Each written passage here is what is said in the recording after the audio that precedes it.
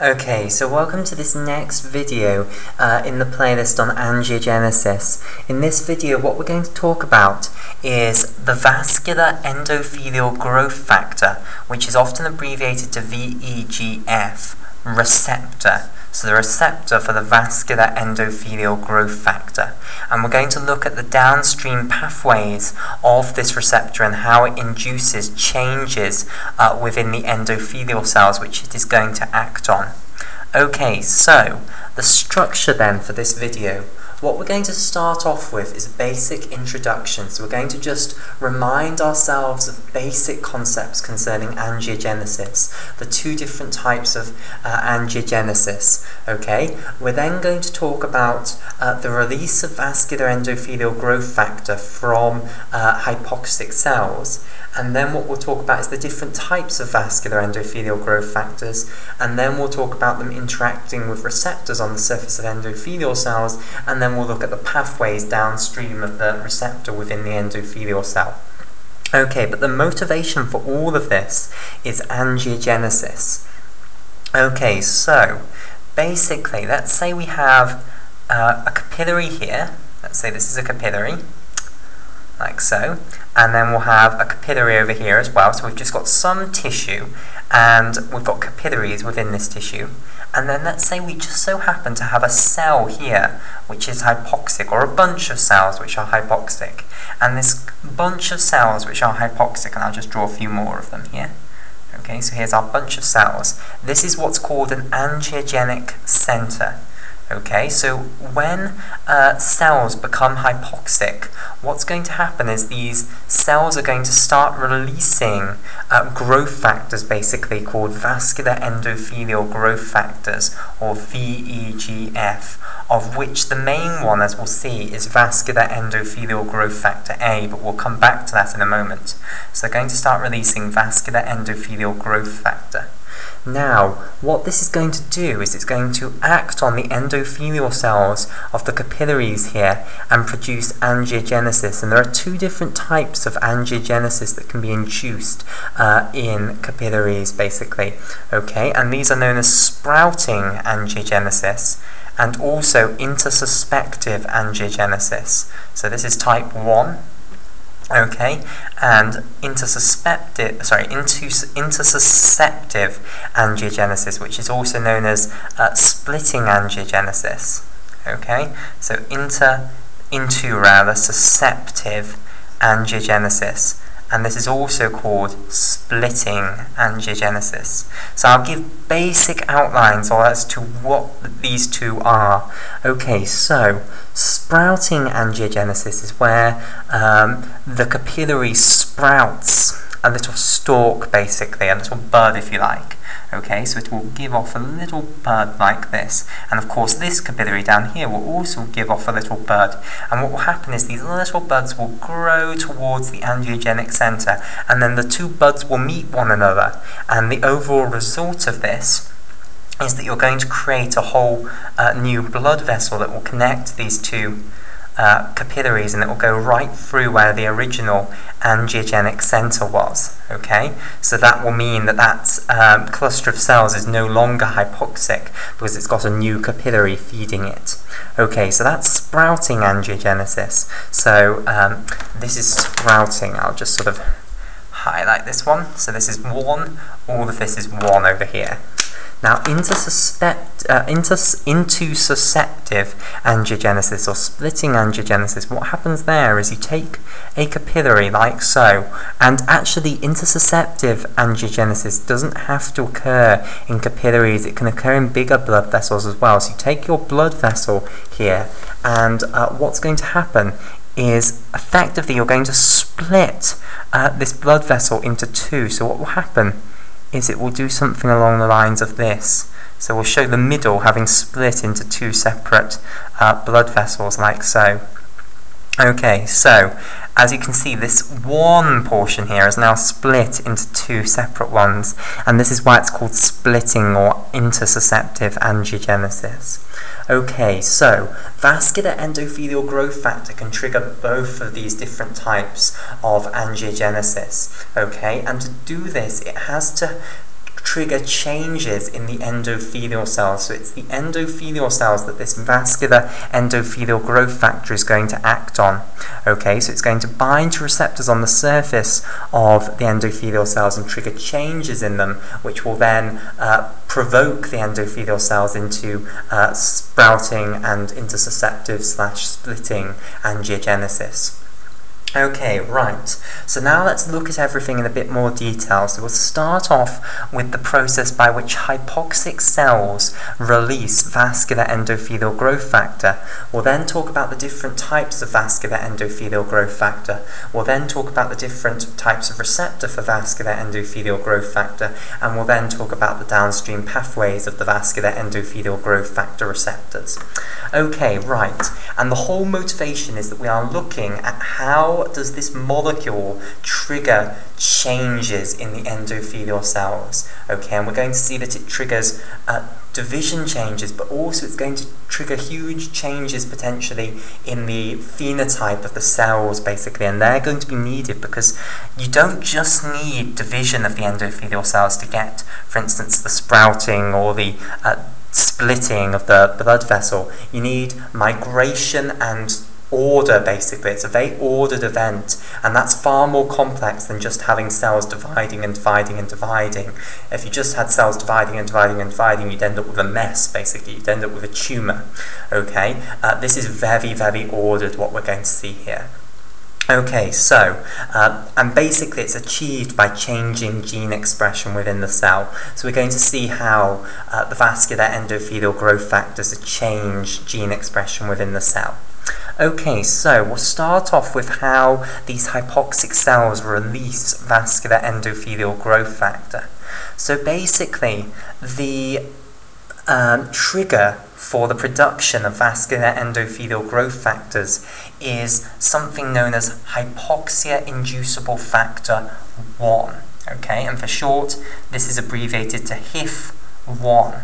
So this stands for, H is for hypoxia, then the I is for inducible, okay, and then the F is for factor. So this is hypoxia-inducible factor, and it's hypoxia-inducible factor 1.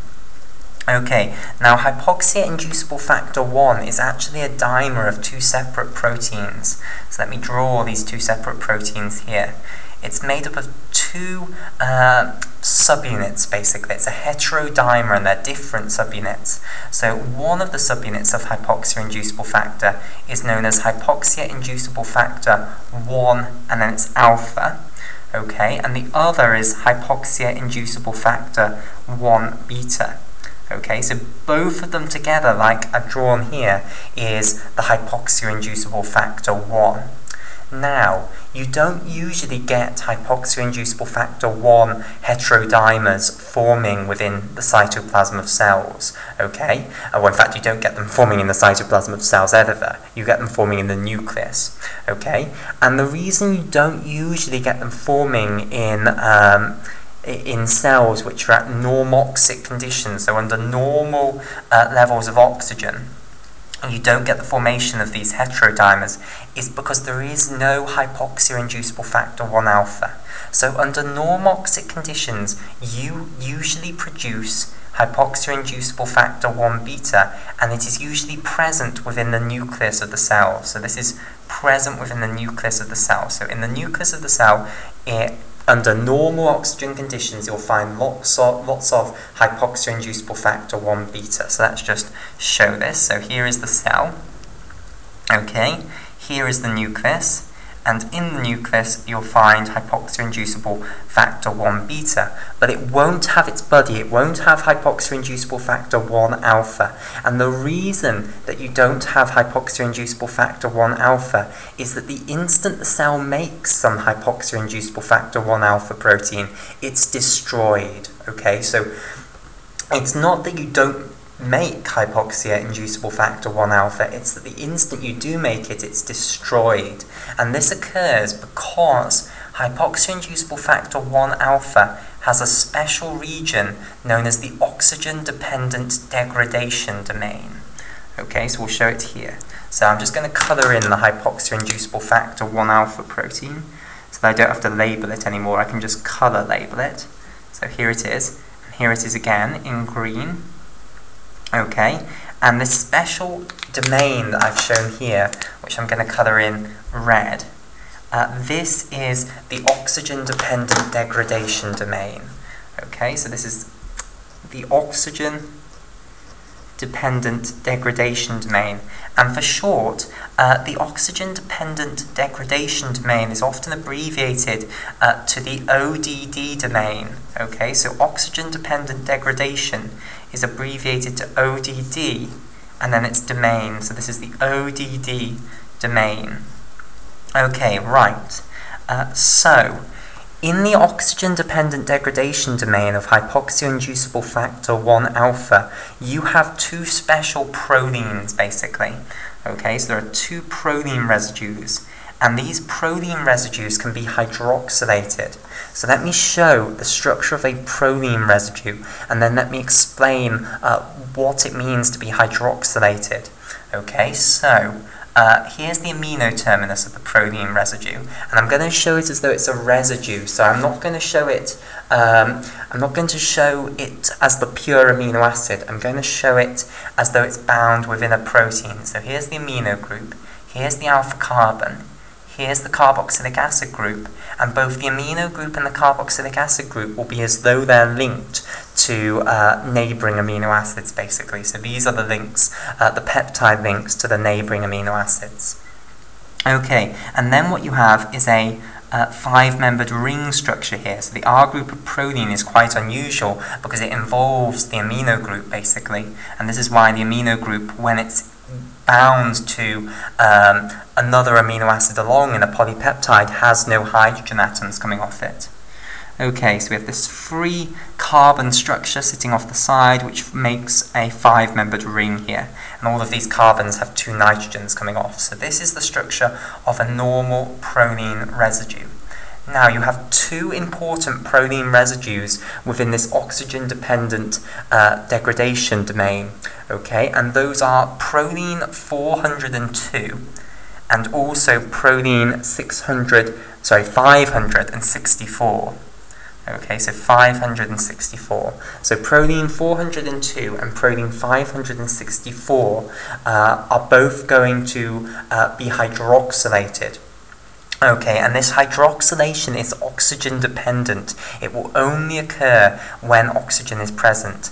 And what's going to happen is you're going to take off one of these hydrogens off this carbon here, okay, which is the fourth carbon of the protein, because if we count the carboxylic acid carbon as the first one, then we continue counting along, second, third, and here is the fourth one. So basically we're going to take a hydrogen off this fourth carbon and stick on an alcohol group instead, and that will give us 4-hydroxyprotein. Okay, so basically you're going to convert these two protein residues at position 402 and 564 into 4-hydroxyprotein residues rather than protein. And there are 3 enzymes which are capable of doing this, and these are known as prolyl hydroxylase domain enzymes. Okay, so these are called prolyl hydroxylase domain enzymes, and for short, prolyl hydroxylase domain is shortened to PHD. So these are the PHD enzymes. Okay, right. And there are 3 members of this family of PHD enzymes. There is the PHD enzyme 1, called PHD1. There is the PHD enzyme 2, called PHD2. And then there is the PHD enzyme 3, called PHD3. And all of these enzymes catalyze this reaction where protein is converted to 4-hydroxyprotein, and it's specifically these proteins at position 402 and 564. Okay, so under normal oxygen conditions, the instant the hypoxia-inducible factor 1 alpha is made, what is going to happen is these PHD enzymes are going to hydroxylate the protein at position 402 and the protein at position 564. And let me stress again, this is the oxygen-dependent reaction. This will only occur if oxygen is present. So if oxygen isn't present, if the cell is in hypoxic conditions, then you won't get this hydroxylation, and therefore you won't destroy the proteins. So it's this hydroxylation that is going to lead to the destruction of the hypoxia-inducible factor 1 alpha. Okay, basically, once you have hydroxylated these proteins on the hypoxia-inducible factor, let me draw it over here. So here's our hypoxia-inducible factor, and now we have hydroxylated these proteins. So they have been modified so that they are hydroxylated. Okay, what's going to happen is a special protein is going to come and bind here. Okay, and this is the von Hippel-Lindau tumor suppressor protein. So I'll colour this in a special colour. We'll have this in blue. Okay, so it's come and bound to these hydroxylated protein residues at position 402 and 564 of the hypoxia-inducible factor 1 alpha protein. Okay, and this protein has a great big name. It's known as the von Hippel-Lindau. So Hippel and Lindau have a dash between them. Von Hippel-Lindau, and then it's the tumor suppressor protein. Okay, and it's the protein which has, which dysfunctions in von Hippel-Lindau disease, which is a hereditary condition which causes horrible forms of cancer. Okay, and it's through the study of that disease that we found the protein.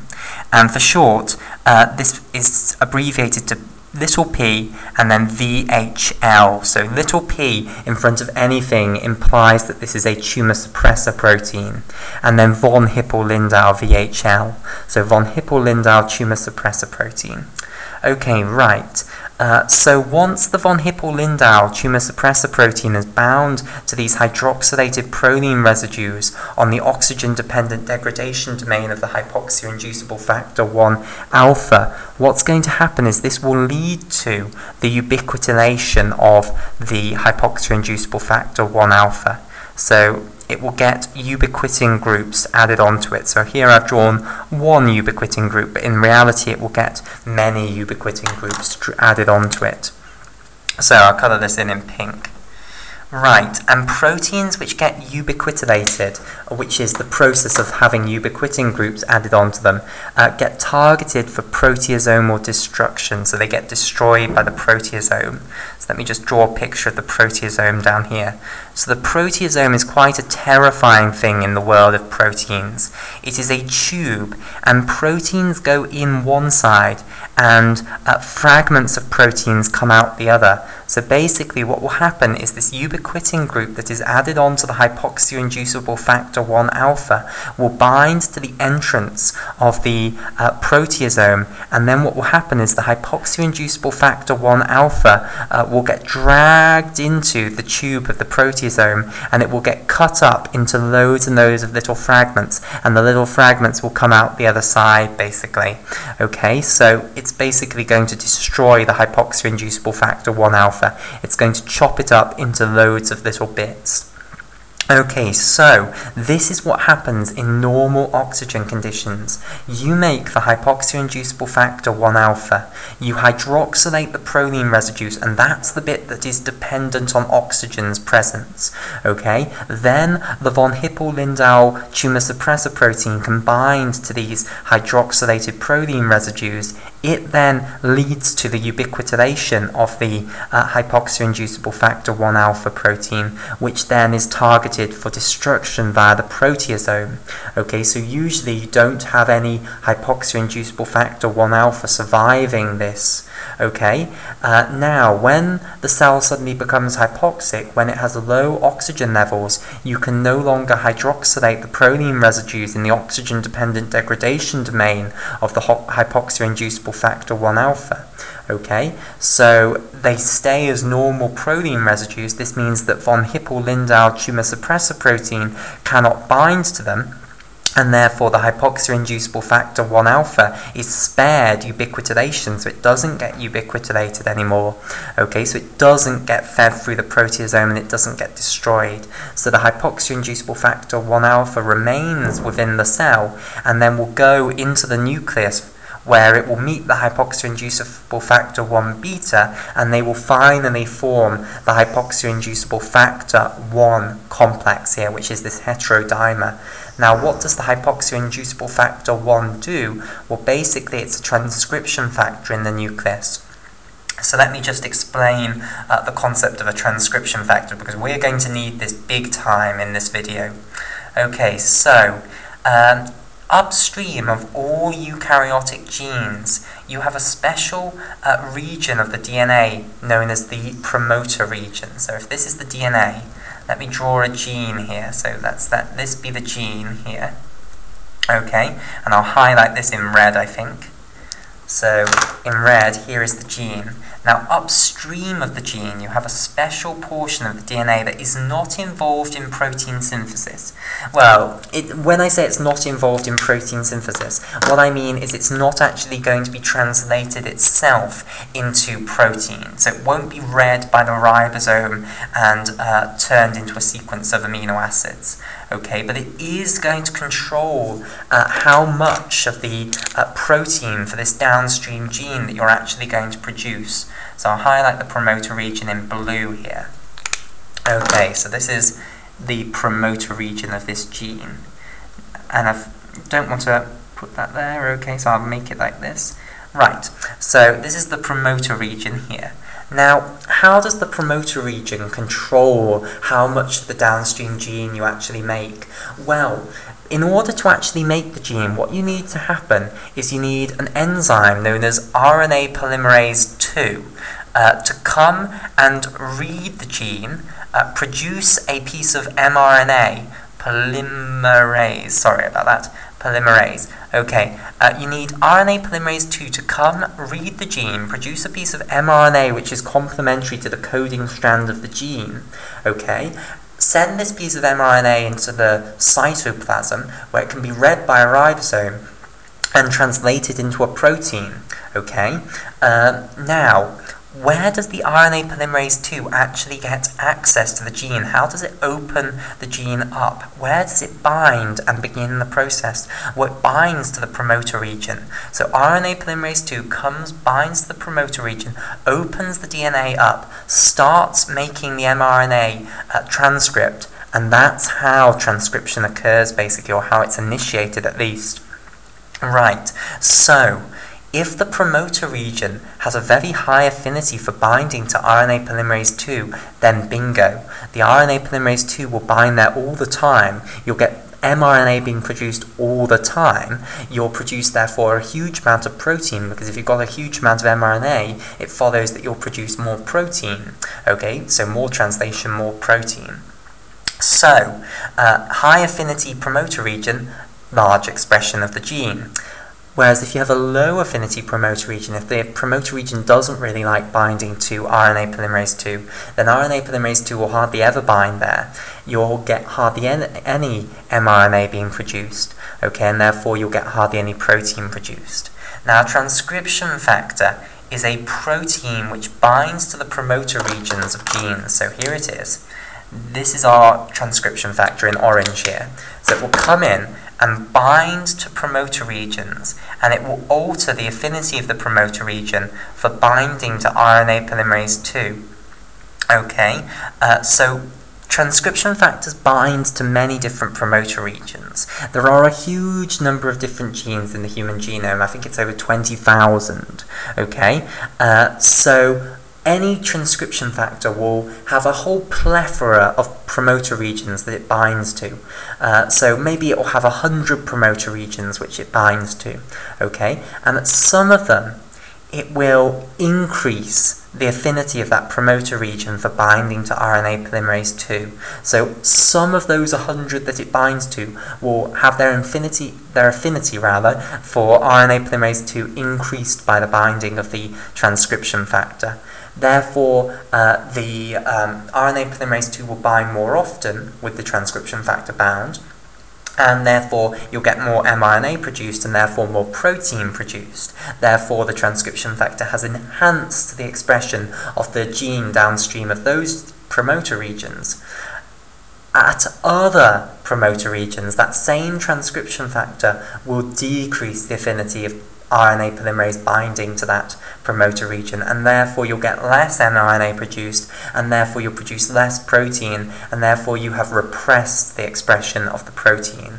Okay, so one transcription factor will enhance gene expression at some genes and decrease gene expression at other genes. Okay, so that is what is going to happen with these hypoxia-inducible factor 1s. They are going to bind to a whole plethora of promoter regions, and they're going to enhance the expression of some genes and repress the expression of other genes.